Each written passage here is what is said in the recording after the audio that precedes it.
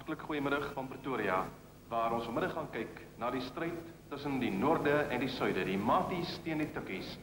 Die jaarlikse intervasie tussen hierdie twee groot universiteite wat soveel belangstelling gaande maak het, dat ons vandag 'n rekordskare teenwoordigheid vir 'n klubwedstryd in Suid-Afrika.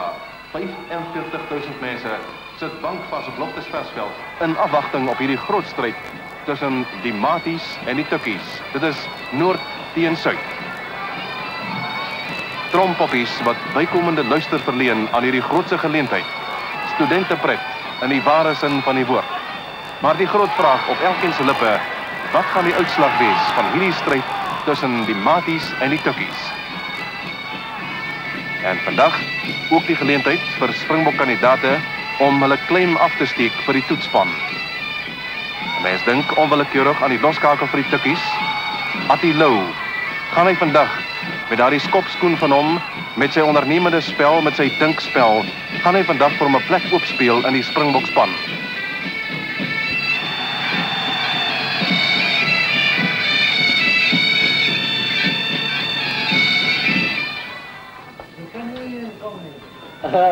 Oké, hou jou haren op jou kop waai weg. Dit is 'n grap, meneer. Jy weet het nie, maar dit is 'n groot grap. En hier kom hulle verskyn op die veld. Die tikkies luister na die daverende applaus. Jy hoort nooit. Maar wat is jy dan so special? Nie ek nie. Wie? Hy. Wie is hy? Hy. Wie is hy? Hy dink hy is so special. Wie? Hey, broer. Hy speel vandag hier binne. Ek sê jou, my eie broer. Die bal word gestel nie.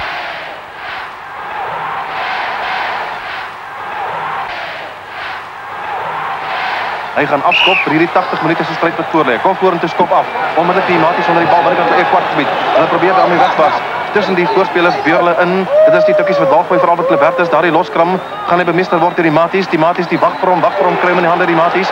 En dan is dit uiteindelik die tikkies aan die hande van die een senter. Hy word rondgebring. Dit is Attie Louw, hy gee kort skopie vorentoe. En die maties die probeer daardie bal weer onderskep, maar word onderskep deur die tikkies. En uiteindelik in die hande van Strydom. Strydom is voor. Dit is Strydom die een stuk net voor. En dit is 4 punte van die tikkies. En hier kom die doelskop. Louw het die bal gestel, hy tree terug. Bal vorentoe, hy is tussen die palle deur. En dit is die tikkies wat voorlop met 6 punte teenoor 0. Voorspelers die vat hom, hou moet 'n bietjie vas van daardie lyn staan af. En dan kom hy aan die kant van die skrumskakel. Hy beweeg hier na die ruskant toe, skop na die oorkant toe. En 'n losgemaal word ontstaan binnekant die halfgebied van die tikkies.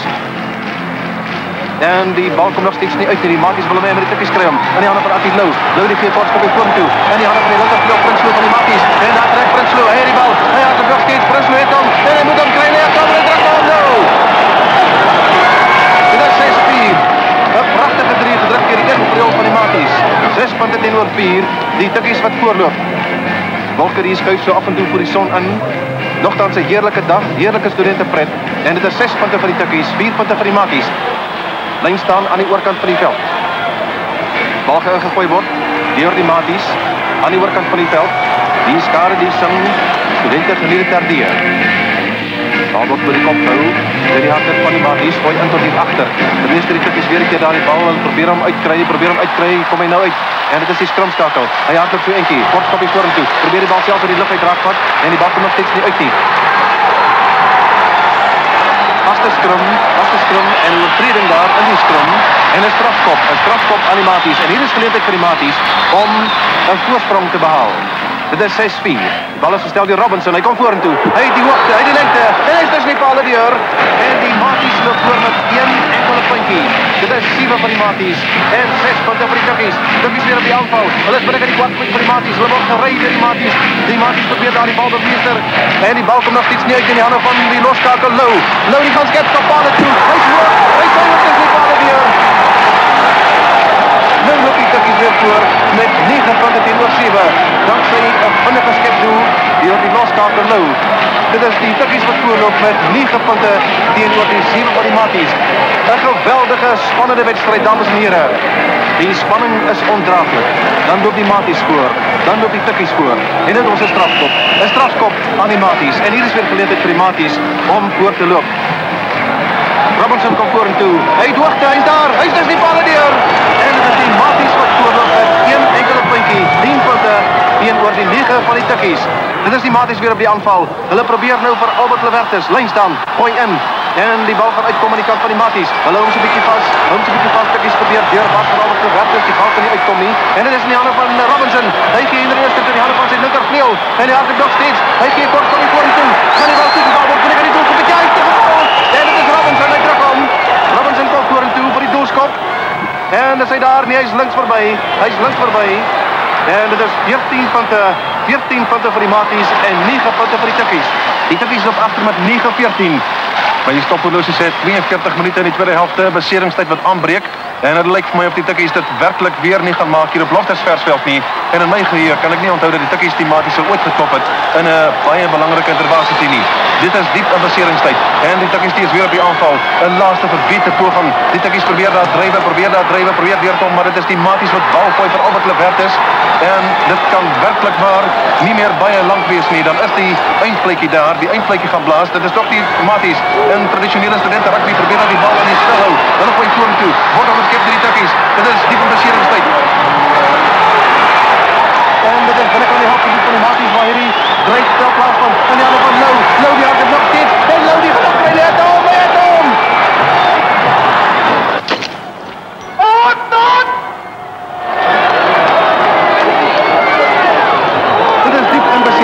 Dit is 13 punte vir die tikkies, 14 punte vir die maties.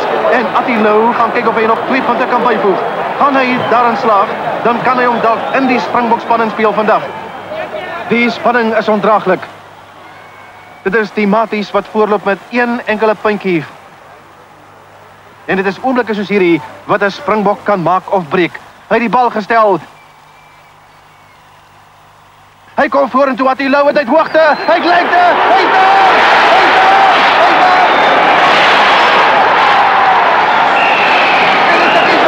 Die tikkies wen met een enkele puntjie.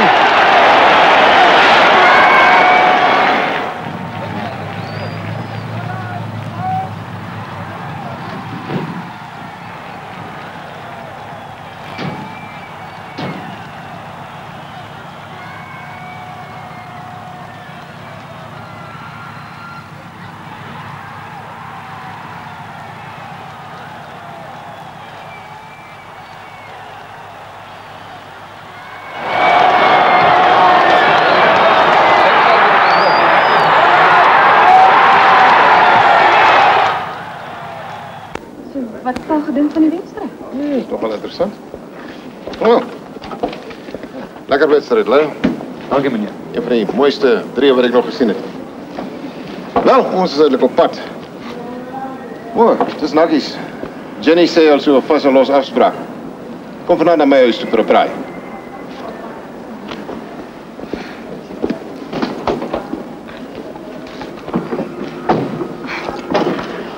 My pa het net eenvoudig gesê, jy moet jou saambring vir ete. Sommer net so. Sommer net so. Hy vra nie dinge nie, hy sê sommer net. Om hom te probeer teëgaan is soos... Ek is jammer. Sal jy saamkom? Ja, seker ek sal.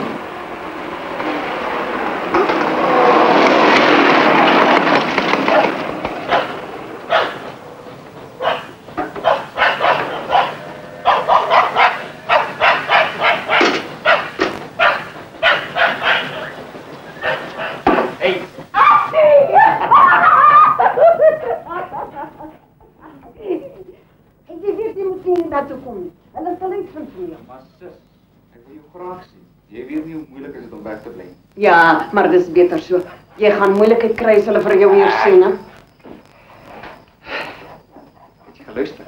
Ja, natuurlijk. Man, jy het so mooi gespeel. Ek was so bly oor jou. Jy gaan nog Springbok word. Ag nee, Arvan. Was James?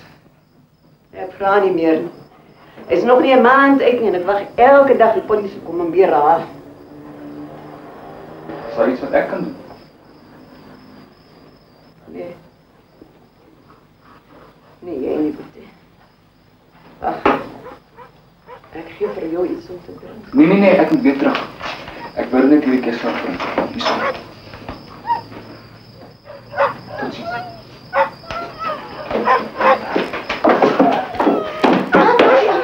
Ek weet kom sê. Oom James is by die polisiestasie. Hulle gaan hom charge. Drunken disorderly en assault met contempt. Wag, ek sal gaan kyk.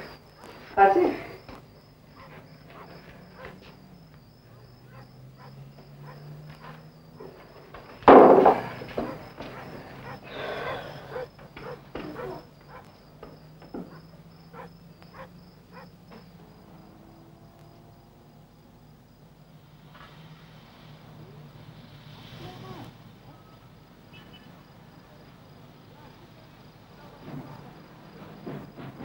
Los my man.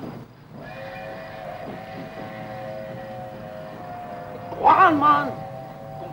Jy moenie my boetie nie man. Ek is nie jou boetie. Jou groot wit held op die kampus. Asseblief, James. Asseblief. Asseblief wat? Huh? Asseblief my baas, ek sal dit nie weer doen nie, meneer, sir. Asseblief. En in die meantime smokkel jy jouself in by die wit mense. Kom nou man. Hey, kyk die plek man, kyk. Is dit nou nie goed genoeg vir jou? Huh? Is goed genoeg vir ons. Ons gam. Huh? Ons moet hier bly en hier vrek. Maar jy smokkel jouself in by die wit mense man. Voetsek uit my lewe uit. Hey, luister, ek het hier gekom om jou te help, hoor. Stiek jou help. Ek het dit nie nodig nie, stiek het. Luister asseblief, James, kom nou huis toe. Anna wag vir ons, sy's bekommerd. En jy is ook Gawari, né? Gawari, ek kom daar by jou wit university. En ek sê vir die mense, ek is jou broer. Ek vat jou nou huis toe. Hey, los my man. Ek los jou nie.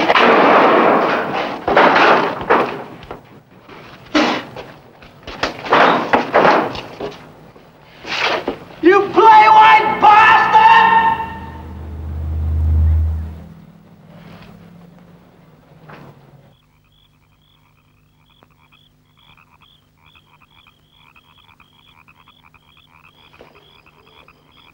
Waar kom jou mense eintlik vandaan, hè? Hier van die Transvaal, meneer. Transvaal is groot. Eintlik Middelburgse wêreld, man. Hoor, maar dan ken jy die burgemeester ou Flip Goosen? Flip? Nee, oom, ek ken hom nie. Nonsens man, almal ken hom. Wel, ek was eintlik op die koshuis in Witbank. Ag so, jou ouers oorlede? Mens vra nie sulke vrae nie. Wat loop jy op universiteit? Hy is swart regte. Die grootste klomp bloody skelms in die wêreld. John, jy blind toch iets, kan jy sien my glas is leeg nie? Drink liever 'n bietjie wyn, pa. Hoe ernstig is jy oor jou rugby, hè?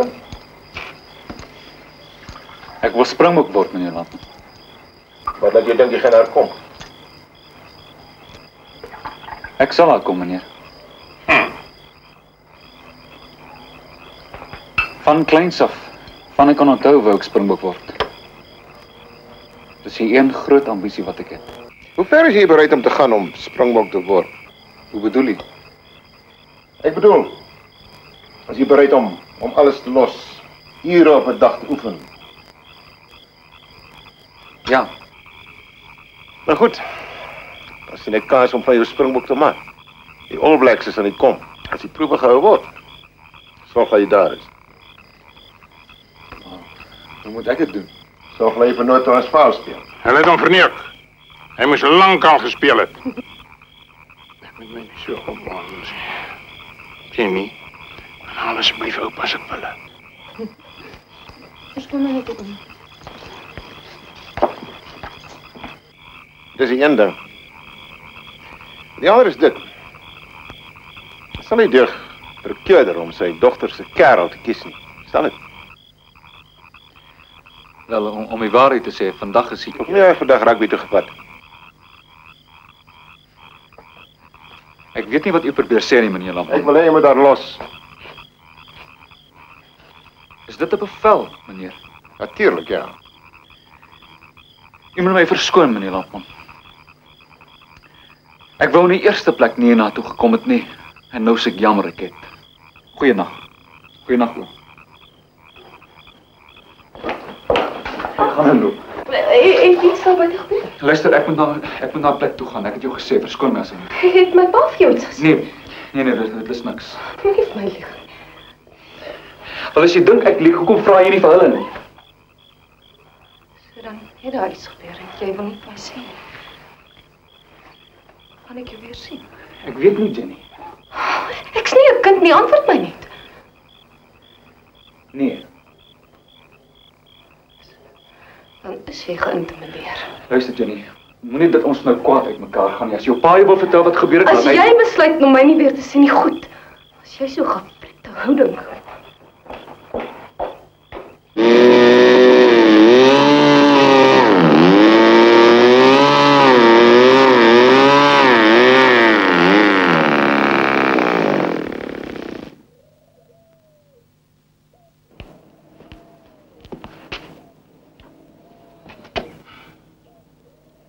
Gaan jy geleer kry as jy so sit? Is dit Attie Louw? Moet oupa ook nou nog met my sit? Jy mors jou tyd met daardie ventjie. Ek het gedink as jy jou pa lankal na die duiwel gestuur. Gedink as hy iets in hom steek, sou hy terugkom. Terugkom? Nadat jy hom weggejaag het. Al wat jou pa vir hom gesê het, is dat hy moes kies tussen jou en rugby. Hy het rugby gekies. Dis hoekom. Ek het simpatie met jou, my kindjie. Maar met hom, niks. En die beste raad wat ek vir jou kan gee is los hom uit met sy rugby en al. Hy sal net jou lewe opvoeder.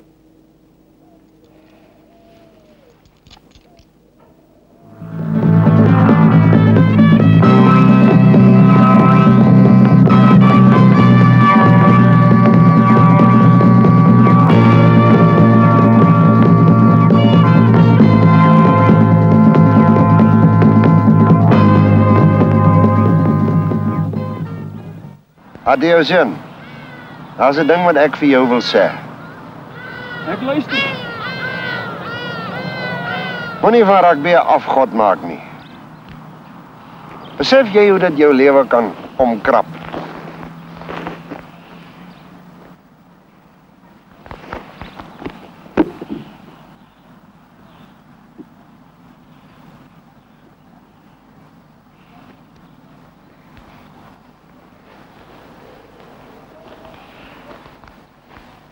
Sukses is 'n gevaarlike vyand. Gaan dink bietjie daaroor na. Vir baie mense bring sukses groot moeilikheid. Dink jy ek simpel nie? Wil jy regtig weet wat ek dink? Ek dink Attie is mal vir jou. Dit is 'n snaakse manier om dit te wys. Nou wat sê jy? Sal ek met hom praat? Nee, asseblief tog nie. Maar jy hou van hom.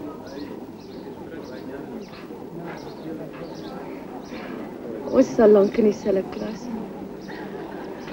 Ek weet nie, ek het net die gevoel dat... Soos... Wat gevoel? Miskien is ek heeltemal laf. Maar ek het net die gevoel dat hy ook met my wil praat. Asof daar iets tussen ons is. Ek weet. En ek weet hoe hy voel. Hoe sê jy? Hy praat dan nie, hy vir my maar as hy kan. Ja, is maar soos hy is. Maar ek het dieper gekyk. In sy wallet. Hy het 'n foto van 'n prinses.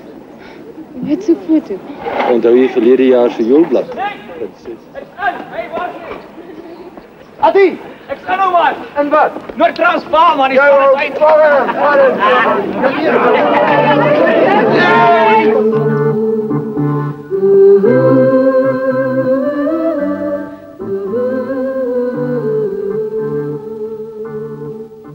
There's a love for me somewhere in this world of loneliness. Someone whose cup is filled with tears and waiting like me to share that sweet embrace and chase away the saddened face of yesterday's fears. Whose kisses will awake my heart and make it fly. I won't give up the search till I find the one whose kisses will awake my heart and make it fly. I won't give up, I'm going to take my stand, because I know there's someone in this world who won't give up till she's holding my hand. Jenny, ek weet hoe ek oor jou voel. En ek dink ek weet hoe jy oor my voel. Ek kan nie langer daaroor stil bly nie. Jenny, dis nie oor wat jou pa gesê het dat ek wegbly van jou af nie. Dis net iets waaroor ek nie kan praat nie, Jenny. Nie met enigiemand nie en veral nie met jou nie. Maar ek's nie 'n klip nie, ek's 'n mens. Hoe kan ek voortgaan met hierdie onsekerheid? Hoe kan ek jou help as ek nie verstaan nie? Verstaan? As jy verstaan, sal jy my juist nie kan help nie.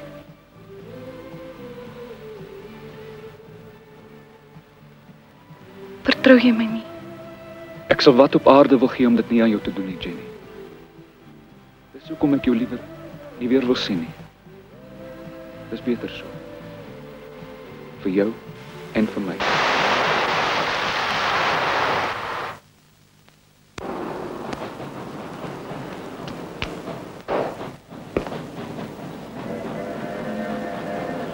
Attie, wat kom maak jy hier? Jy weet jy moet nie. Het iets gebeur? Toe julle besluit dat ek moet wit wees, omdat julle nooit gedink wat gaan word as hy groot is nie. Het julle nie gedink nie. Het hulle uitgevind? Nee. Nee, hulle het nie uitgevind nie. Nog nie. Wat as ek wil trou? Wat as ek iemand lief kry? Wat praat jy aan? Ek is 'n man, ek wil ook eendag gelukkig wees. Ek het 'n meisie lief. Verstaan jy? Ek het haar lief. En sy's wit. Goed, wat maak ek nou? Moenie net daar sit nie. Toe, julle het hierdie ding uitgedink. Julle het gedink dit is so fantasties om uit die wêreld in te stuur om te try vir white. Toe sê nou van my, wat maak ek nou? Maar as jy hom lief het. Wat dan? Moet ek dit aanvat? Dink jy ek is 'n skelm? Dink jy ek kan vir haar lieg? In haar oë kyk en vir haar sê ek het haar lief en nie ook vir haar sê ek is 'n kleurling? Maar alles wat ons gedoen het, het ons gedoen vir die beste. Ons wil vir jou help. Weet nie, dit was verkeerd. Miskien ek weet nie.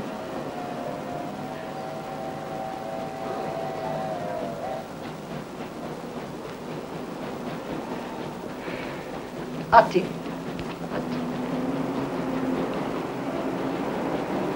Jy moet probeer verstaan. Verstaan? Wat verstaan? Toe, sê my. Wat kyk na my hande, dit is van werk vir jou, om vir jou 'n kans te gee. Ek het nooit 'n kind van my eie gehad nie, Attie.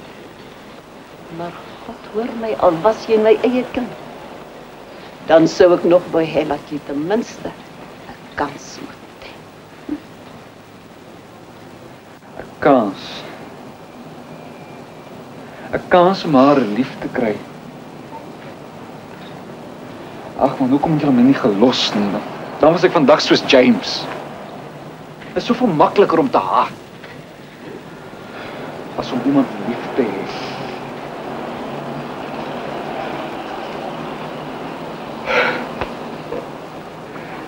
Wat maak ek, Anna?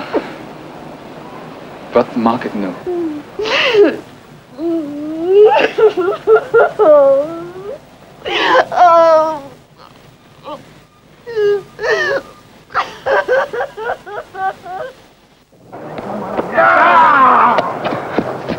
Ek is jammer, man. Nee man, hoe vang jy 'n bal? Mens vang nie 'n bal met stywe vingers nie. Jou hande is ontspanne en jy stop hom met die een hand en jy bring die ander hand by. Kom ons probeer dit weer.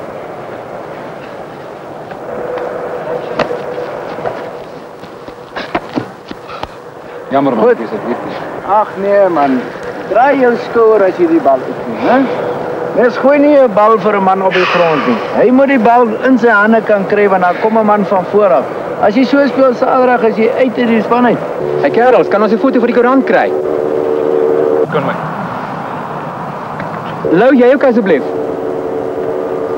Neem 'n foto, ek is nou terug. Lyk my aan julle het my regtig met 'n peluka opgesaal hierdie keer. Dis net sy afdag. Saterdag sal hy reg wees. Jy dink so? Ek hoop wragtig nie Saterdag sy afdag nie. Nie oor hom bekommer nie. Hy's 'n wedstrydwenner man. Jy sal sien.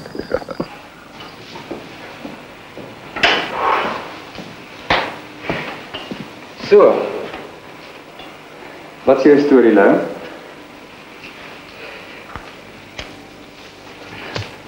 Ek jou vrae gevra. Ek is nie doof.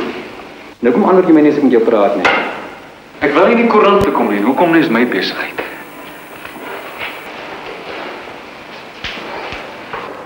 As jy nie wil in die koerant kom nie, ou maat, dan is jy nie 'n verkeerde game.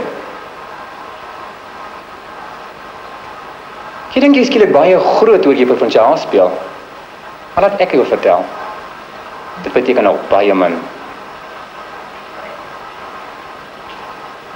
Weet jy wat ek in my koerant vir jou kan doen? Ons kan jou maak, of ons kan jou breek, Louw. Jy kan my nie maak nie, hoor jy my? Jy het my nie van Noord-Transvaal gekies nie, en jy sal my ook nie breek nie, nie jy nie, so loop jy jou Satan aan. Jy weet dat jou woorde begin tel. Daar's die deur. Ek sal waai wanneer ek so voel. Raak aan my. Vat net aan my en jy gaan jammer wees. Luister, gaan jy self loop, smyt ek jou uit. Ek sal 'n foto van jou kry, of jy wil, of nie. En kyk of jy my kan keer.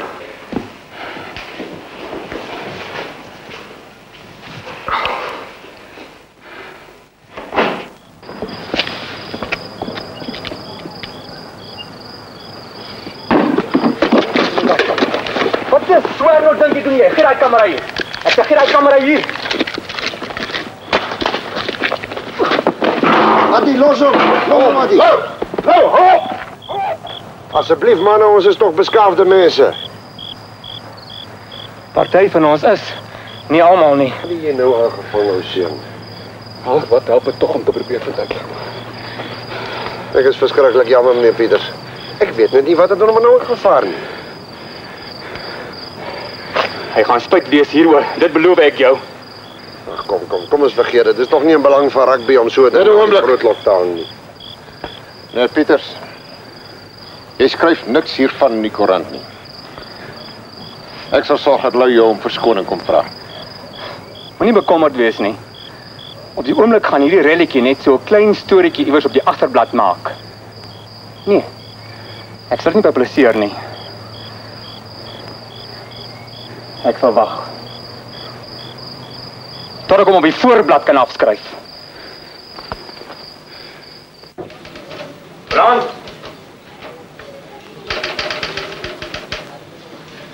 Brand, kom hier!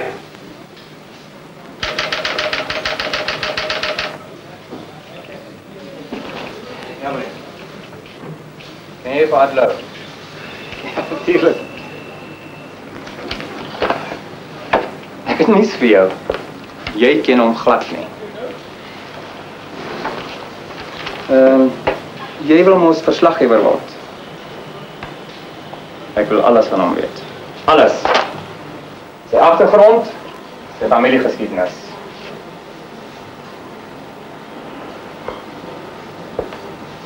Of jy al 'n meisie in die moeilikheid gebring het. Of hy in die tronk was. Enigiets. Hoe slegter, hoe beter. Ek soek elke geramte in sy kas. Hy dit. Elke geramte. Is jy meneer Louw? Nee, dis iemand wat ek ken.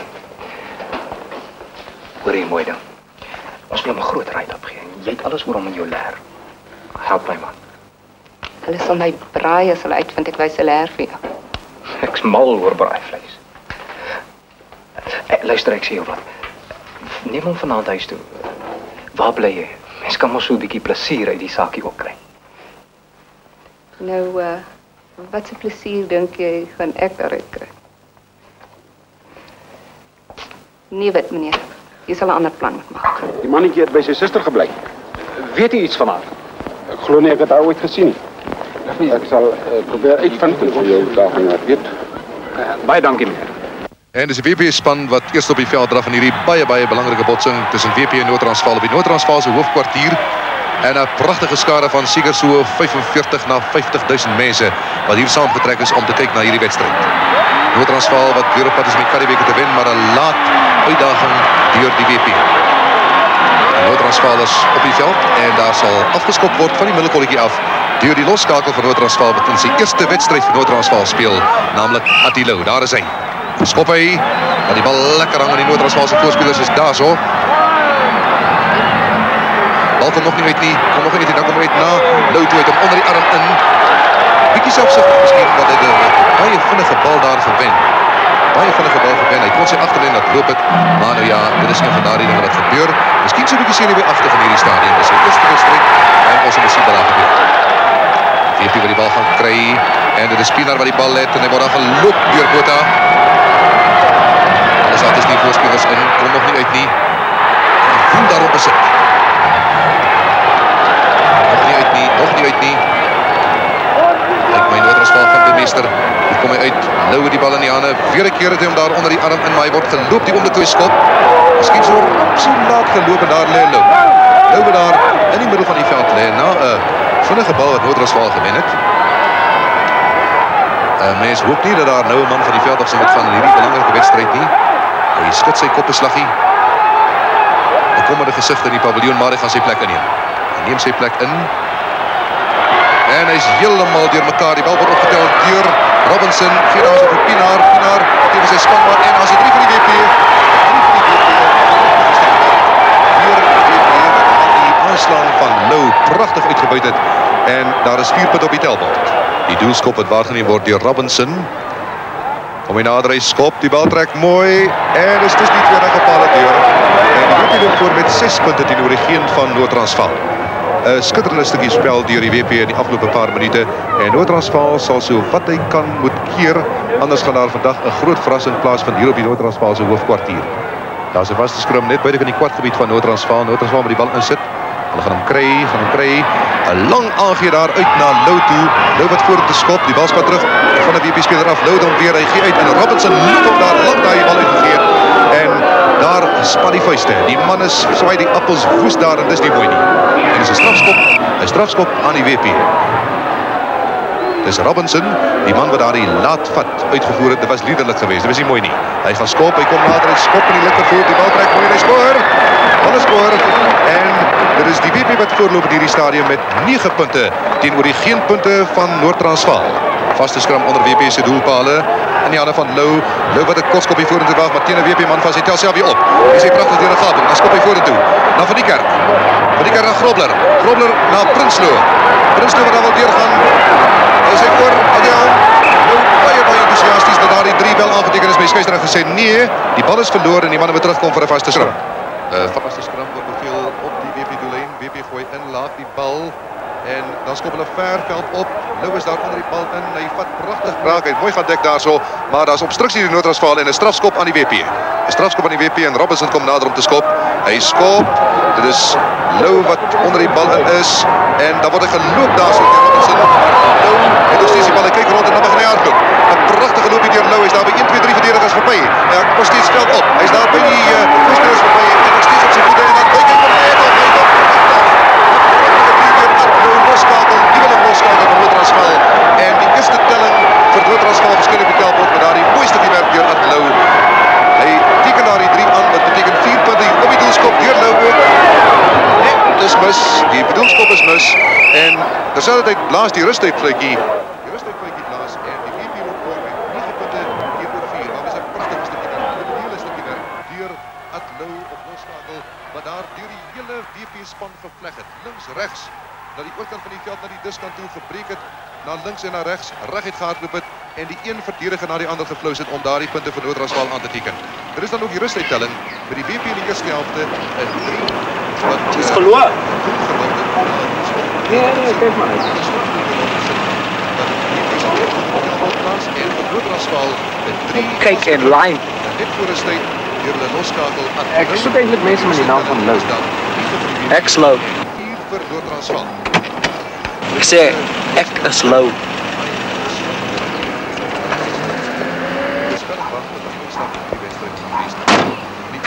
Ek soek vir Attie Louw. Ja, en dis jy. Ek's van die koerant. Wat soek jy met Attie Louw? Wel, ek het vir hom geld gebring van die koerant. Hy het vir ons artikels geskryf. Het jy geld vir hom? Jy kan vir my gee, ek is sy broer. Sy broer? Ek glo jou nie. Jy's 'n hotnot. Ja, ek is 'n off-white. En hy ook. Of wat het jy gedink? Hy's 'n play white. 'n skop van die middelkolletjie af. Jy lief, ek glo jou. Jy kan glo wat jy wil op, ja. Beweeg vorentoe, lekker los van wat daar plaasvind. Geen geld. Noord-Transvaal, die bal daar wil bemeester, hy is nog steeds aan Tel 3. 1, 2. Oké, los my uit. Maar jy het R20 gesê. Weet jy, mens het jou duidelik gehoor. Waar kan ek hom kry? Vandag? By Loftus op jou. Wat 'n soort koerantman is jy? Hy kry hom nie aan, hy gaan tog skipskop haal toe. Ja, 'n pragtige skop. Die skeieregter se hande is op en die bal is oor. Die bal is pragtig mooi oor. En dit is nog 3 punte by. Maar waar bly hy? Dis sweet. Hy's 'n kleurling. Hy bly in 'n put. Daar bly die bal beweeg alles agterlyn af en dan is dit Attie Louw wat in die prentjie kom. Hy is daar by iemand verby dan gee daar so vir Van die Kerk. Van die Kerk gee daar so vir Grobler. Grobler die vir Prinsloo. Prinsloo gaan oor. Hy gaan aan die oorkant se hoek voor. Gaan kry. Ja, hy het al. Die skade skop daar oor en is nog 4 punte by vir Noord-Transvaal in die doodstukke van die wedstryd. En dit lyk my of hierdie uitslag bo alle twyfel gestel is. Daardie 4 punte beteken as 11 punte op die telbord vir Noord-Transvaal. Die doelskop moet nog waargeneem word deur Attie Louw. Hy skop. Dis 'n mooi skop. Dis 'n pragtige skop. Hy skoor. Hy skoor en die uitvlug die plaas. En daar is 13 punte op die telbord vir Noord-Transvaal teenoor die punte van VP. Bogger af. Nou opsomming van hierdie wedstryd. VP het gister vandag geteken in 3 wat 'n doel geword het met die doelskop van Robinson. Die straf doel die Robinson om 'n punt op 9 te staan te bring. Attie Louw, 'n man wat ek glo ons nog baie van gehoor en wat in Suid-Afrikaanse rugby vir homself nog groot naam gaan maak. Publiseer dit net. Kyk Charles, ek wil nie vir jou dreig nie. Maar as hierdie storie in die koerant kom, julle manne sal nooit weer toegang kry tot rugby in ons land nie. Nooit weer nie. En as iemand anders publiseer? Kyk, rugby is groot besigheid in hierdie land. En ek sit op die raad. My hele lewe lank al werk ek net vir rugby. Ek gaan nie met gevoude hande sit en toesien hoe jy ding vir ongeluk nie. Moenie my dreig nie, John. Ek het nie hiernatoe gekom om jou af te pers nie, jy weet het. Ek het jou kom waarsku. Dis jammer. Ek het opgewonde geraak. Wie weet op die oomblik allemaal hiervan? Brandt, Pieters, my nuusredakteur en ek. Kijk, as julle manne by mekaar kry, vanavond nog. As ons hierdie ding wil dooddruk, dan weet ons dit nou doen. Kom ons, mors nie meer tyd nie. Pieters, jy bereid om jou mond te hou. My redakteur het die storie reeds in die snippermandjie gegooi. Laat die verpubliseer nie. Ek wil die ding vanaand hier tussen ons vier doodmaak. Verstaan jy? Niemand sal hierdie storie vir ewig kan stilhou nie. Maar goed, ek sien ons kom nie verder nie. Pieters, wat is het vir jou werd om jou mond te hou? Wacht een bietjie. Wat bedoel jy, John? R1000? Ek is seker jy kan dit goed gebruik. Jy koop nie my manne om nie. Verstaan jy my? Draak my nie hoe ons het doen nie. Ek weet die ding vanaand hier doodgeslaan hè. Pieter sal sy mond hou. Ek gee jou my woord daarvoor. Nou goed, meneer Landman. Laat ek ook maar duidelik praat. Ek sal my bek hou. Nie oor ek wil nie, maar oor ek moet.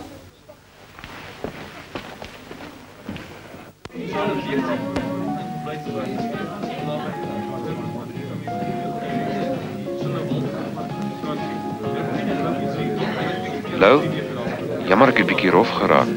Daai laatvatte van... As jy laf man, vergeet dit. Dis alles deel van die spel. In elk geval, dis hy laatvatte wat my laat glimp vat. Kom maar. Nou meneer. Lou, ek wil jou sien. Seker. Is dit iets wat ek behoort te weet? Ja, miskien moet jy beter saamkom.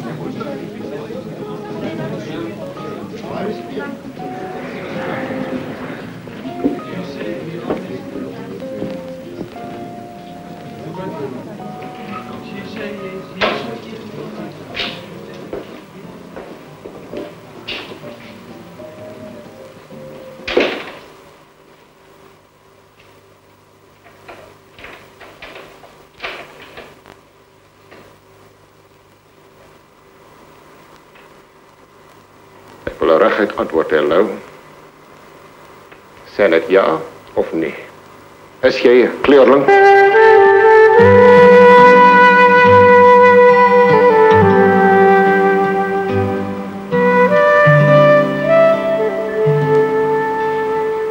Weet jy wat nou gaan gebeur? Nommer 1, jou rugbyloopbaan is klaar. Nommer 2, jou try vir white daar is verby. Nommer 3. Wag nou, John. Bly net kalm. Hier is 'n probleem wat ons moet oplos. En dit gaan nie help as ons opgewonde raak nie. Opgewonde.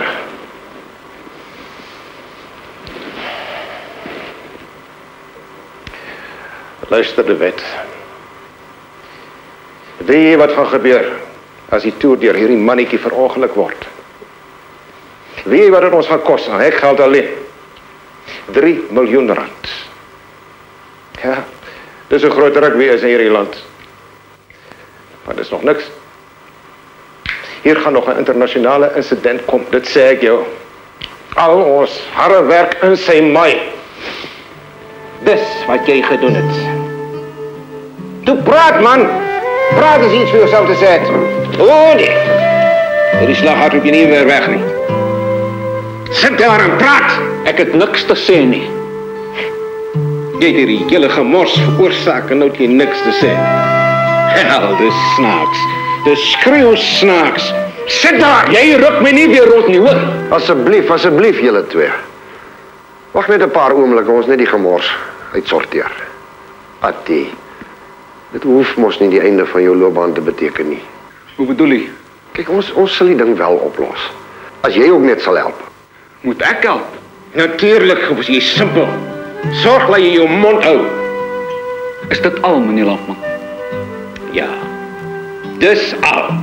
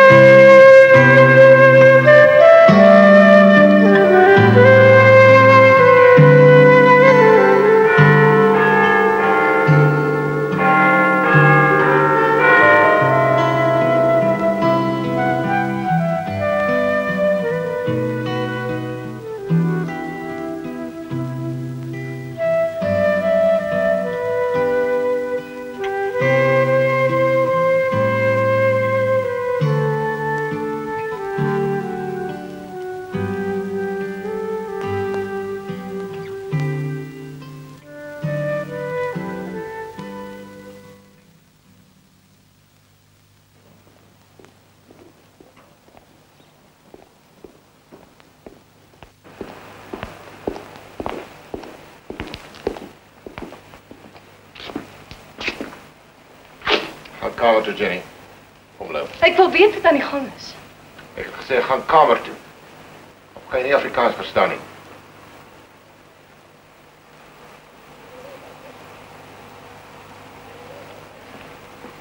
Kom.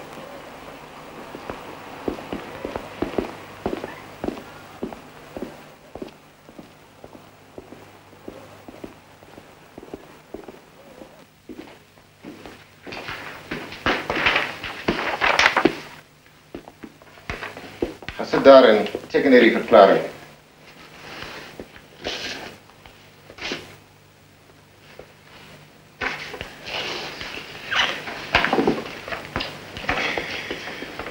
Moenie my tyd nog verder mors nie. Dis 'n verklaring aan die koerante. Jy gaan jou onttrek aan rugby.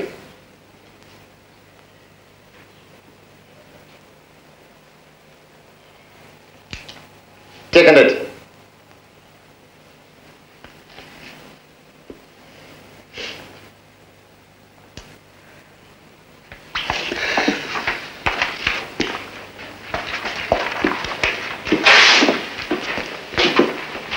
Wat dink jy doen jy? Gee pad voor my. Ek vra jou, wat dink jy doen jy? Ek het nooit gedink die dag sal kom dat jy my sal wag nie. Ek jou nie laat kom om oor my te praat nie. Ga sit daar en laat ek jou verduidelik wat gaan gebeur as jy nie daai verklaring teken nie. Meneer Landman, van wanneer af mag 'n hotnot in jou huis sit? Hallo. Ek glo nie jy begryp jou posisie heeltemal nie. As jy daai verklaring teken, sal ons stil bly. Sal die koerante stil bly. Jy kan jou kursus klaarloop. Jy kan bid bly as jy wil. Jy speel net nooit weer in jou lewe rugby nie. Maar as jy dit nie teken nie... So, ek moet nou jou vuil werk vir jou doen. Ek moet nou doen wat jy te lafhartig is om te doen. Wat? Jy het nie die morele moed om vir die wêreld te sê, ek smyt vir Attie Louw in die Springbok span. Springbok span? Wie praat van Springbok span? Ag, kom nou meneer. Jy het nog nie vanoggend se koerante gesien nie. Jy weet nie hoe jy gaan verduidelik hoekom ek weggelaat word nie. En as ek speel, dan speel ek myself in die Springbok span in en jy weet dit. Goed dan. As dit jou houding is, dan sal ek maar te werk moet gaan soos ek goed dink. Doen dit. Ga sê vir die universiteit dat hulle my ook uitskop. Om 'n eerlike waarheid te sê, ek gee geen flenter om nie.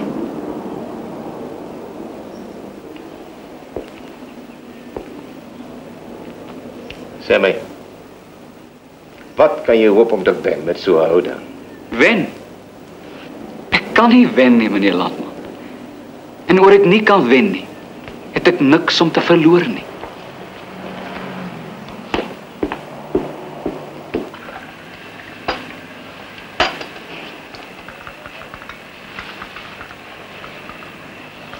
Wat het jy vanoggend hier gemaak? Dit 'n rugby aangeleentheid wat ek met jou kan bespreek nie. Papa, asseblief.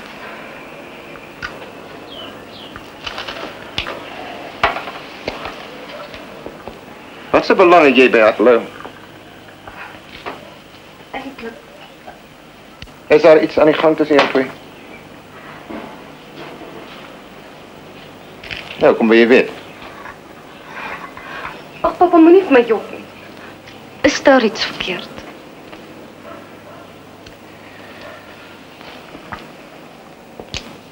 Jenny? Kyk vir my.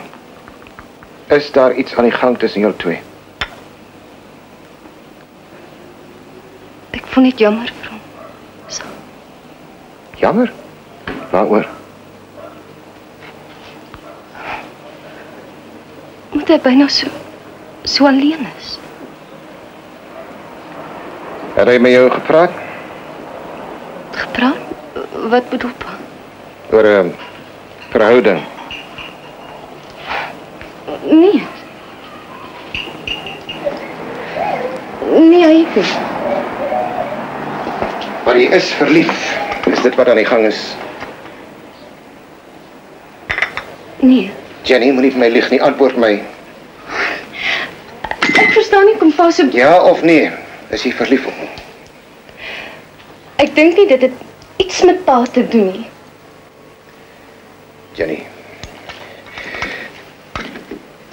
Jenny, luister vir my. Ek wil hê jy moet die man vergeet. Vergeet hom. Jy en hy sal nooit by mekaar uitkom, nie nooit. Maar wat is aan die gang? Ek kan jy nie nou sê. Maar hoekom nie? Jenny, luister na my. Hoe graag ek jou ook al vertel, ek kan nie. Vir 'n dag of 2. Glo my net. Bly weg van hom af, dis al. Dit was 'n mooi stuk oor jou in die koerant vandag.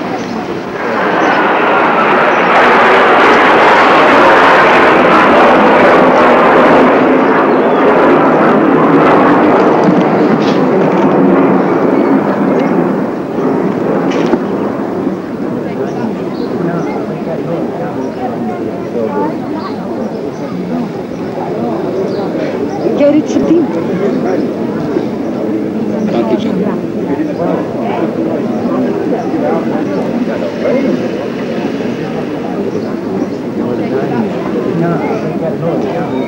Ek voel seker bly.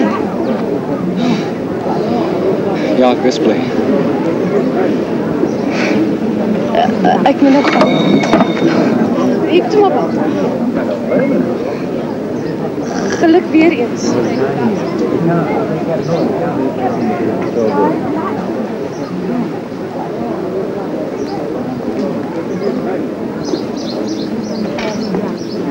Ek weet dit het niks met my uit te waai nie, maar nee, dit het nie. So hou jou bek.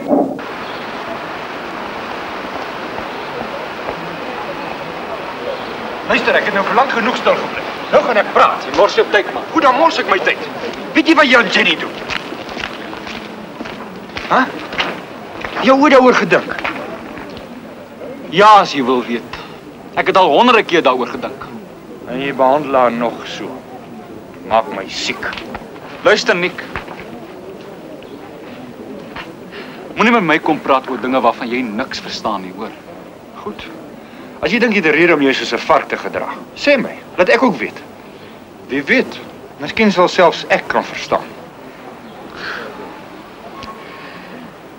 Dis 'n ding wat jy nooit sal verstaan nie, Nick. So, jy het 'n probleem. Foei tog. My hart bloei vir jou. Jou moeilikheid is jy dink net aan jouself. Solank jy net Springbok speel, te dem met die res. Te dem met my en te dem met Jenny. Goed. Speel jou Springbok. Maak soos jy lekker kry. Maar onthou net, een dag is een dag. Dan neuk ek jou sommer.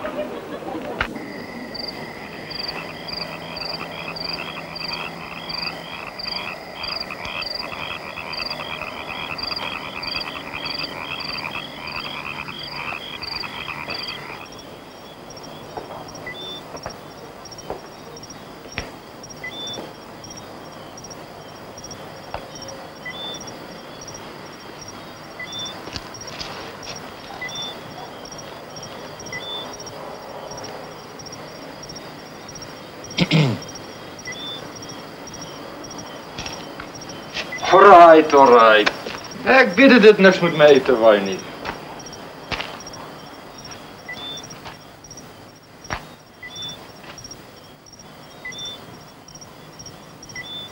Wat fout ou kat? Is daar iets te sê my? Ek meen hel. Waarvoor is ons spel soos jy moeilikheid het en jy kan my nie sê nie?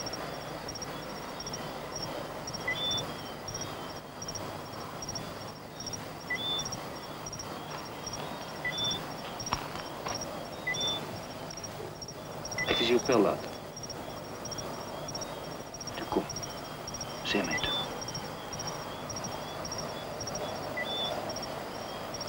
Sal jy nog my vriend wees as ek jou sê? Al wat jy moet doen is, try my. Toe kom, try my.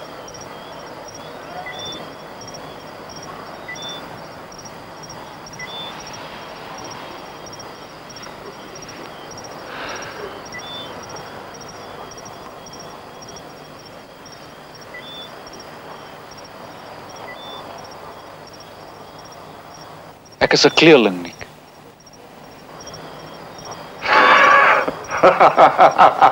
Kleurling. Persoon. Ek is 'n kleurling.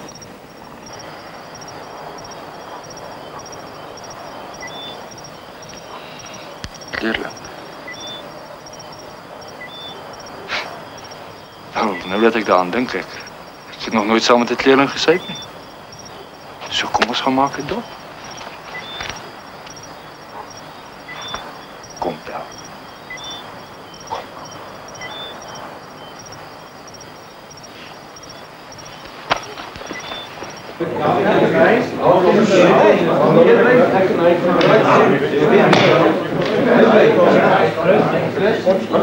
Nog 2 alsjeblieft om Jack.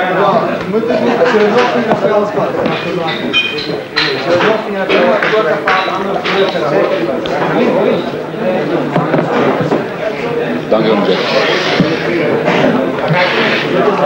Hij heeft een groot zorg om dood te slaan.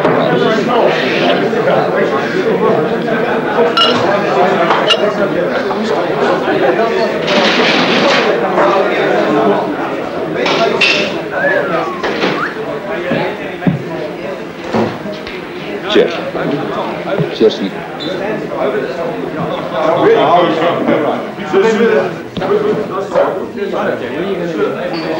Nee, we draaien gaan. Wacht net even. Oké.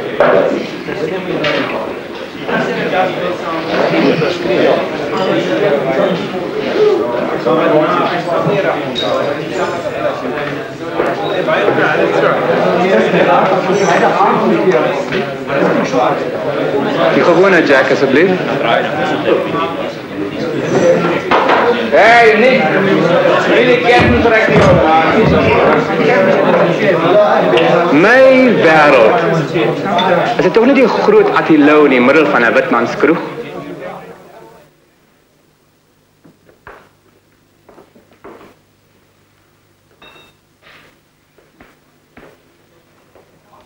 Ek sê, wat soek jy in die middel van 'n witmanskroeg?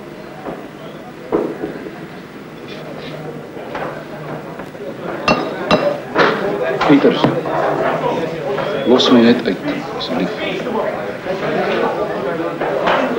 Kan ek vir jou 'n black velvet bestel? Wou jy nog steeds van 'n white label?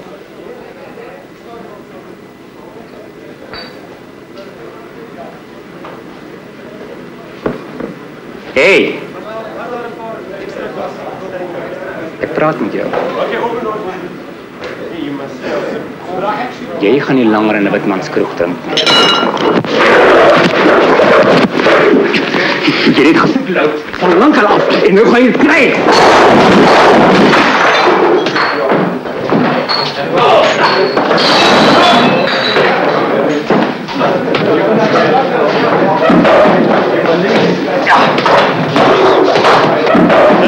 Reis.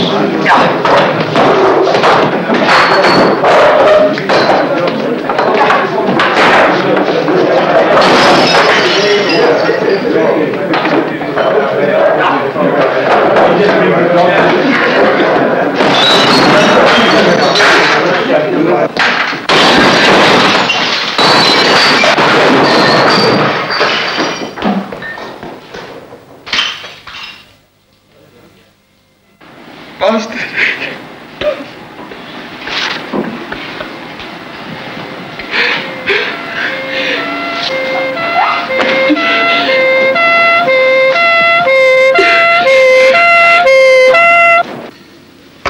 Al wat Eckard sê is, ek hou nie van Louw vir loskakel nie. Jy hou nie van hom nie? Nee, ek kan nie met jou saamstem nie. Na Saterdag se wedstryd. Die man het soos 'n Springbok gespeel. Jy hom al van tevore sien speel, Hannes? Maar natuurlik het ek hom gesien. Hy speel wisselvallig, hy's onbetroubaar. Ag nee, kom nou John. Ag, magtig man, moenie met my stry nie. Dit het jy al seker 10 keer gesien. Eendag speel hy goed. Die volgende dag kan hy niks uitrig nie. En hy suinig met die bal. Hey, Robinson is my man. John, kyk. Al wat ons doen is om spelers te kies vir die proewe. Ons kies nie nou 'n Springbok span nie. Ek sê gee die man 'n kans. Ek dink glad nie hy is die beste man nie. Ek gaan sien. Ons stem wel met my saam. Soos ek die saak sien, ons is hier om rugby te dien. Om die beste manne te kies vir die proewe. Wel, ek dink nie hy is goed genoeg nie. En moenie die mannetjie se meer vergeet nie, hoor. Hy's glad te vinnig met sy vuiste. Dit kan ons nie teen die All Blacks waag nie. Dit is juist wat ons nodig het teen die All Blacks. Adrian, David, Louw, blank. Nee. Ek's 'n kleurling. As jy simpel. As jy hom verskyn, sê die storie die hele koerant vol. Dit raak my niks nie. Verval. Kan ek vir hom borg betaal? Ja goed, wag net 'n oomblik tot die klasdaad voltooi. Daar's nog 'n ander rede ook, maar ongelukkig kan ek dit nie nou bekend maak nie. Nee, John. Ek wil dit ook nie hoor nie. Ek is hier om spelers te kies oor hulle spel en nie oor persoonlike sake nie. Ek weier om Louw te aanvaar as losskakel. Kyk John Landman, as jy wil domineer, dan bedank ek uit hierdie keer komitee. Doen dit. Bedank. Nou goed. Maar onthou, die pers gaan my vra hoekom en ek gaan hulle vertel. Nee, wag, Hannes. Kom sit man, maar as jy nou kan uitpraat. Nee John, Louw is in of hy is uit. En as hy uit is, dan loop ek. Nou goed. Sit sy naam neer. Dis Louw en Robinson vir losskakel. Kyk John, dat is nie doekies omdraai nie. Attie Louw sal nie die eerste kleurling in ons land wees wat Springbok speel nie. Ja, maar dit gaan op die lappe kom. Ben, jy is die voorsitter van die rugbyraad. Jy sal iets moet doen. Wat wil jy hê moet ek doen? Met die minister praat is al. Daar's geen hoop op aarde dat die regering sy beleid gaan verander, net om ons te pas nie. Maar hoekom het jy so lank gewag voor jy met die saak na my toe gekom het? Hoekom het jy gewag tot alles hande uitdruk? Kyk, ek het probeer om die ding dood te druk. Ek sweer, Ben. Ek het gedink ek sou dit regkry. As jy hom geblok het nog voor hy Noord-Transvaal gekry het, geen haan sou daarna gekry het nie. Maar nee, jy moes hom wragtig kans gee tot by die proewe. Dit help nie om nou te verwyt die Ben. Dis te laat. Ja man, dis te laat. Behalwe natuurlik as hy tog kop uittrek. Ek kan jou nou al sê, John. Hierdie ding gaan jou kop kos. Miskien myne ook, maar joune beslis.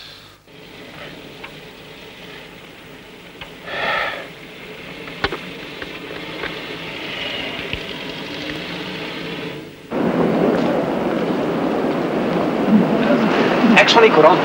En nou is ek besig met hierdie smashing ride daar van rugby. Julle weet Attie Louw se storie. Jy is by die verkeerde adres. Wie wat dink Attie Louw van publisiteit? Die laaste ou wat met hom gevoeter het, maar sleg af van afgekom. Wat is jy se moeilik? Ek wil net weet. Hy gaan nie met jou praat nie, ek garandeer jou dit. My baas gaan my vet maak as ek sonder 'n storie by hom maak. Sal sy meisie nie daar by praat? Kom gevra jy nie vir sy meisie nie. Wat is haar naam? Sy is Jenny Landman en sy gaan jou ook nie help nie, dit kan ek jou nou al sê. Jenny Landman? Oh, John Landman se mooi dogter. Watter ander Jenny Landman ken jy? Hy is die slim. Hoop jy kry jou storie?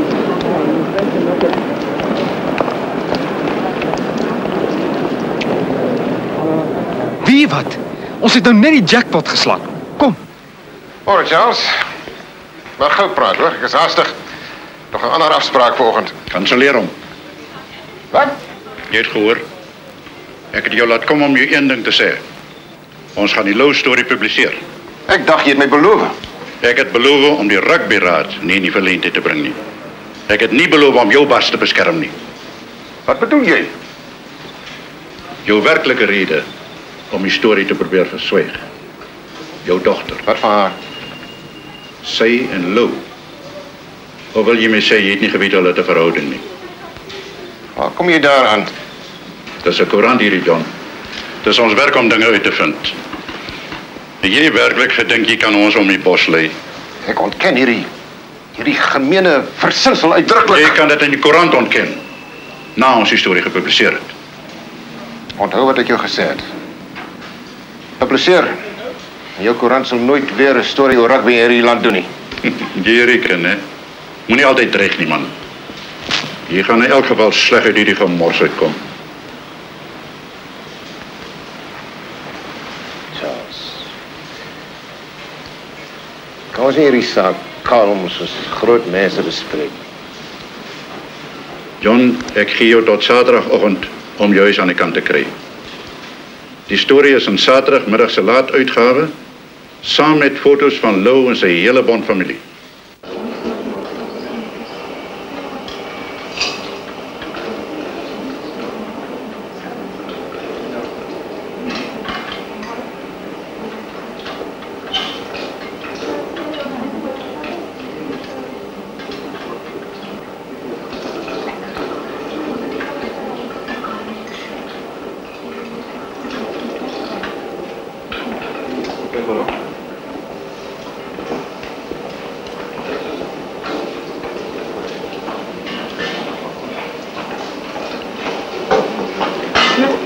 Wat maak papa hier? Jenny.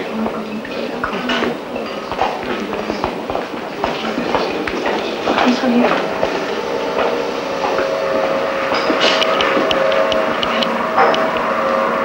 Jenny, nou die dag, toe jy met my oor Attie Louw kom praat het.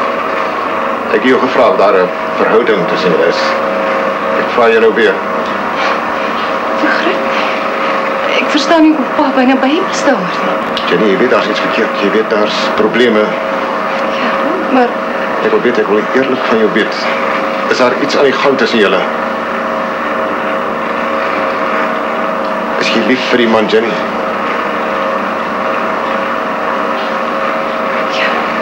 spaar met my. Ja, ek is lief vir hom. Attie Louw is 'n kleurling.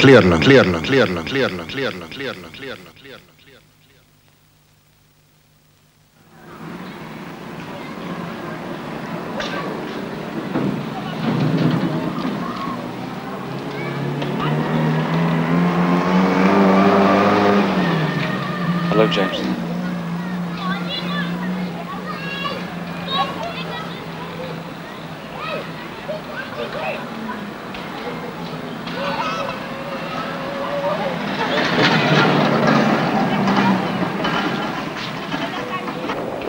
Waar's Attie? Ek weet nie. Moenie vir my lieg nie. Waar's hy? Ek weet. Moenie vir my lieg nie. Praat met my. Ek kan nie. Dan weet jy. Anna, hulle het uitgevind. En wat nou? Ek weet nie. Alles is so deur mekaar. Aan die begin, ek het gedink het gaan nie saak maak nie. Hulle kan my nie breek nie. Maar nou, ek weet nie. Het er jou hierdie universiteit uitgeskop? Nee, nog nie.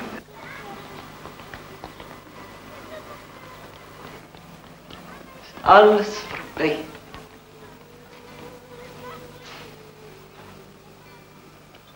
Al die jare was verniet gewees.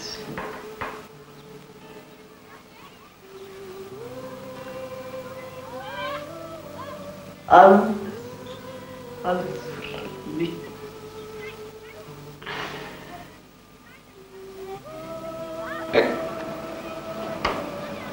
Ek wou net kom sê.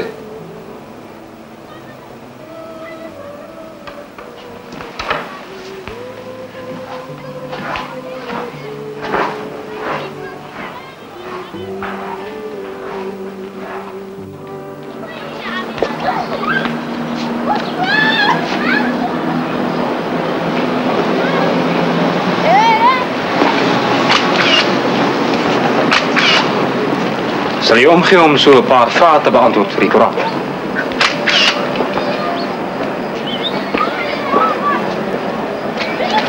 Hoe voel dit om weer terug te wees tussen jou eie mense? Appellie, vraag van my. Ek sal julle die laaste ding vertel. Hy was maar nog altyd een van ons. Wanneer kom die storie in die koerant? Saterdag. Saterdagmiddag laat as die proewe verby is, dan breek ons die nuus. Jy, hoeveel is dit werd? Een van hierdie personal interviews. Reeds R20 gekry. Ja, maar dis mos extra man. Something special. Dit gaan jou elke stukkie geld werd wees. Voel dit om so 'n klein hieras te wees. Appellie, kom ek sê jou nou iets.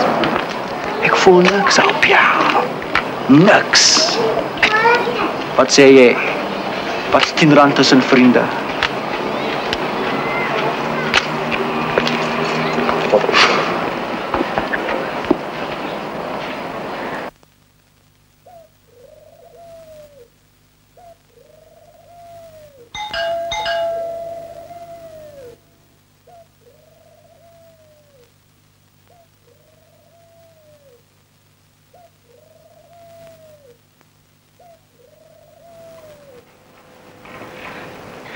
Ek soek na jou pa. Hy is nie nou hier nie.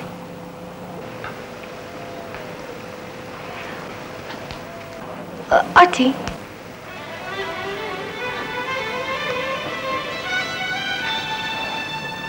Kan ons praat? Wat help? Jy weet mos nou van my. Dit maak nie saak nie.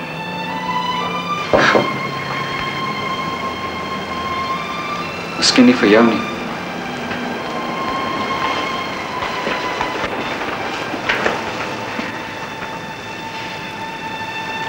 Niks sal vir jou verander nie. Asseblief, moenie my seermaak.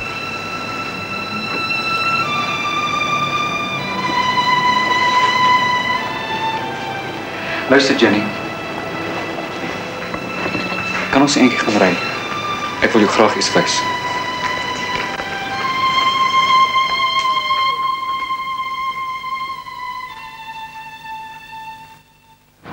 My hele lewe lank het ek geweet wie ek is en wat ek doen. Dit was nog altyd vir my 'n soort avontuur.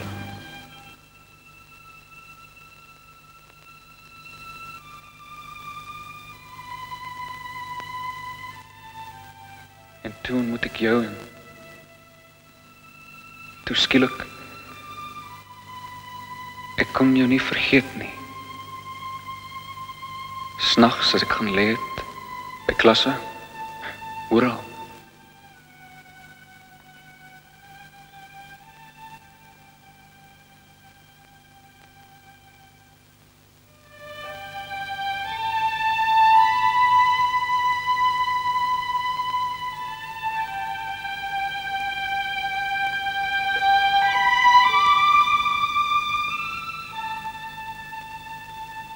As dinge net anders was.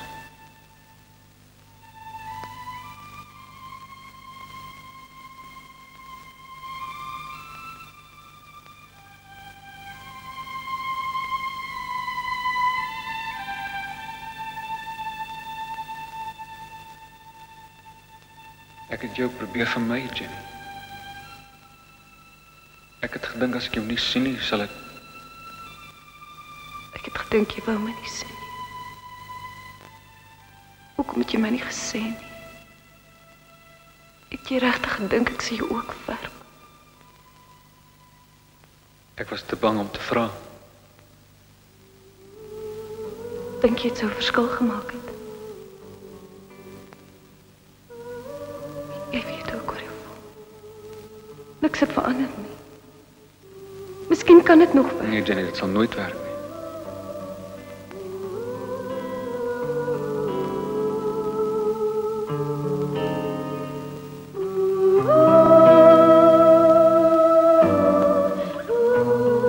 Hier staan ons, ek en jy. En daar is niks wat enige mens op aarde daaraan kan doen.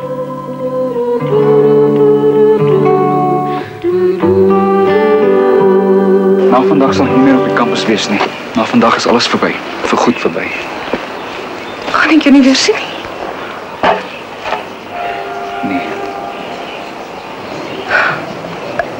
Ek sal by die proewe wees Saterdag. As ons... Nee, asseblief, Jenny, verstaan tog. Ek gaan buitendien onttrek. Onttrek? Jy gaan nou vir my pa sy sin gee nie. En almal wat agter in donker kamertjies sit en konkel teen jou nie. Ja, asseblief. Wys vir hulle dat jy goed genoeg is. Ek weet ek is goed genoeg. Attie, jy het vir my gesê jou grootste ideaal is om Springbok te word. Wys vir hulle dat jy beter is as al die ander. En as ek dit bewys het? Dan het jy iets wonderliks gedoen vir jou eie mense. En vir jou eie trots. Moenie nou te opgooi nie. Attie, jy weet wat ek vir jou voel. As jy dit nie vir jouself wil doen nie, doen dit vir my, asseblief.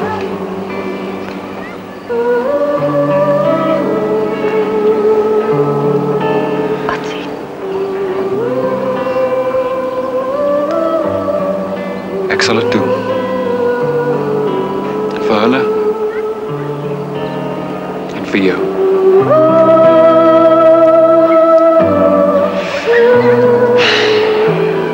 Jy moet nou liever gaan, Jenny.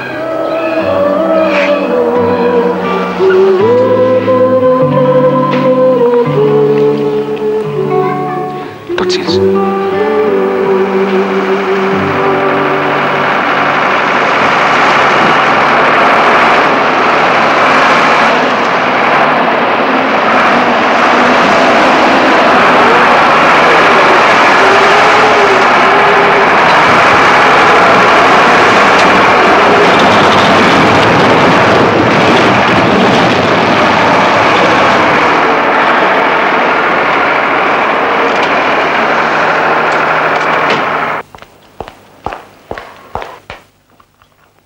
John?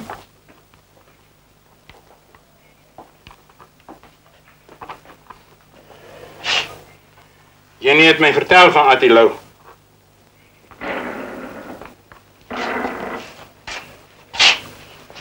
So? En jy gaan hom uit die span uitskop? Ja, dis wat ek kan doen. En jy dink, jy doen reg? Reg? Doe maar net wat pa my geleer het. Het ek jou geleer om mense... Het ek? Sê dan maar iets anders hier. Pa weet dit. Attie Louw is 'n kleurling. John, dink wat jy doen. Asseblief my seun, dink baie goed. Dis 'n mens waar jy mee werk.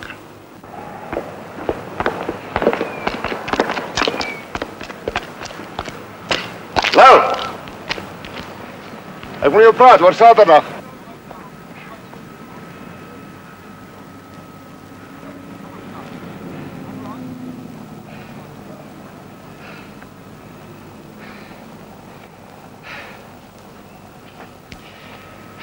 Ek het gehoop jy sou weer dink oor wat ek jou gesê het.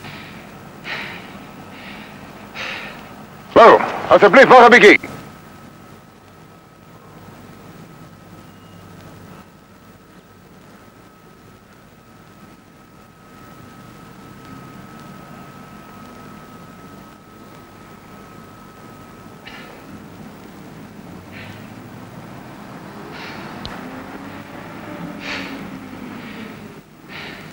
Kyk, kan ons nie net nog een slag praat nie. Ek kan nie sien wat dit gaan help nie, meneer Landman.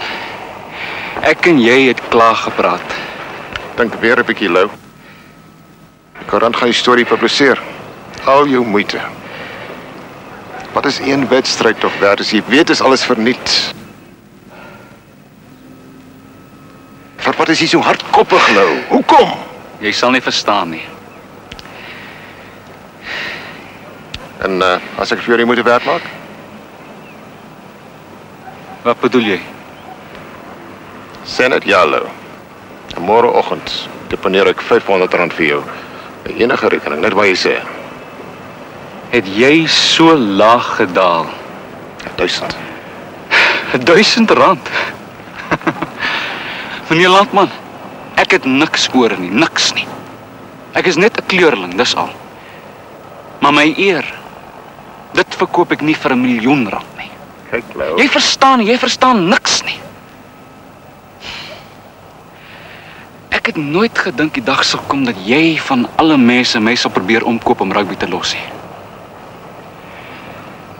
Toe ek nog klein was jy Springbok loskakel. Ek het jou aanbid. Ek het gedink as ek maar net soos jy kan wees. En nou,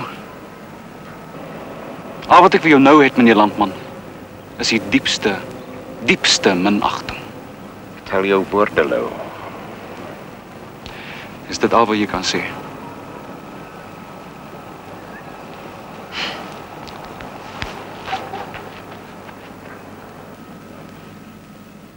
Louw, jy gaan nooit 'n Springbok word nie. Nooit! Kyk goed na hierdie stadion, Robinson. Jy gaan hom weer sien. As jy vir jaar hier vir die Springbokke uitdraf, vir die gejuig van die skare in jou ore. Meneer Landman? Maar kom ons draai nie doekies om nie. Attie Louw is 'n beter loskakel as jy. Nee, hy is nie. Maak nie saak nie. Die feit is, as hy in is jy uit. En na al hierdie jare is dit seker jou laaste kans.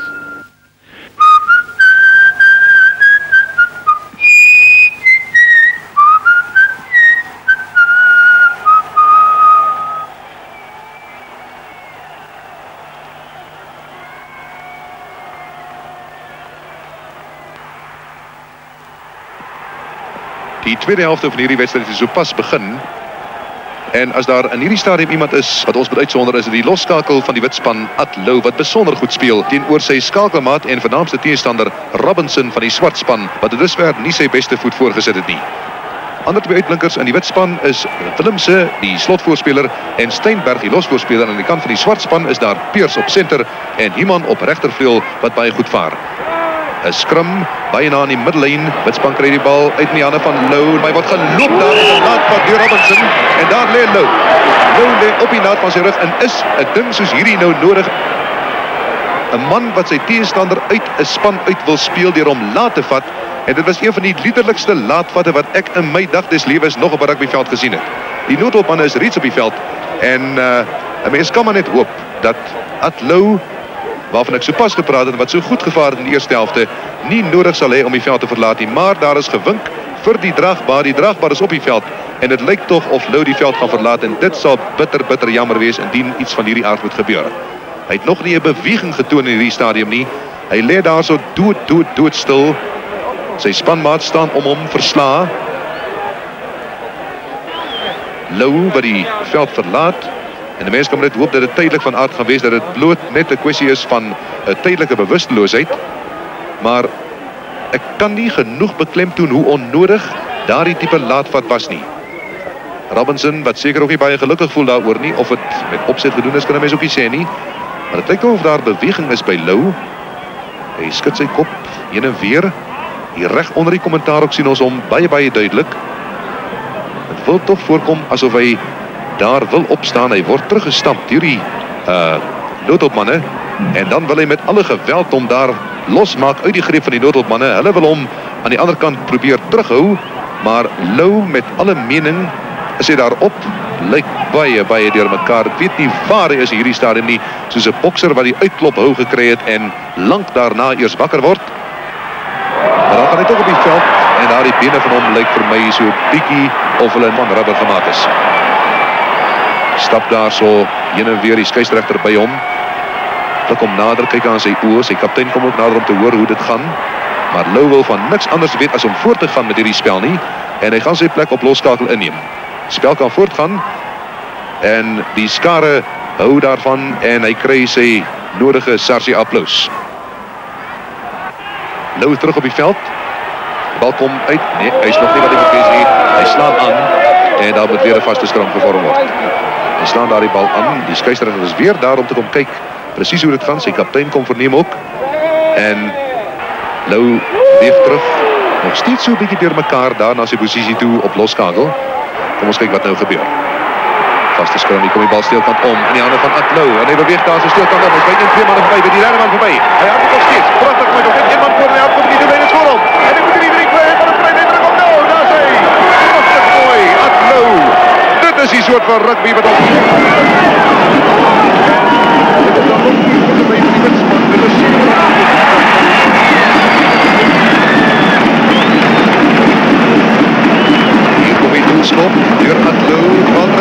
baie mooi en dis waar. Pragtig hoor. Nog 2 vir die winspan. En daar moet afgeskop word van die middelkolletjie af deur die swartspan. Spel gaan voort. Dis die Wivier wat die bal daar in die hande het van die swartspan. Hy beweeg daar so. Dat is kantoor gee vir Meyer. Hy word die krag weer gekry grond gebring. Harte met mening die bal spat los kom op nergens goed nie. Dit was die skrum. Bal kom uit die swartspan se kantoor in die hande van Wivier. Wivier wat daar so die bal uitgegee wat pragtig onderskep weer af nou. En ook 'n keer daar so vir Pretoria. Pretoria terug van Louw toe. Kom hy nou die bal. Hy gaan iemand verby het pragtige bystand beweging. Ja, dit was die bal is voor. Ek kom hy nog 'n 3 deur Louw. En ek glo nie daar's enige iets wat Attie Louw in die Springbokspan kan hou nie.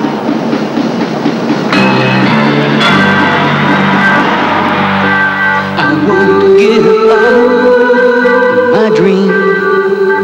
There's a love for me somewhere in this world of loneliness. Someone whose cup is filled with tears and waiting like me to share that sweet embrace and chase away the saddened face of yesterday's fears. I won't give up the search till I find the one whose kisses will awake my heart and make it fly.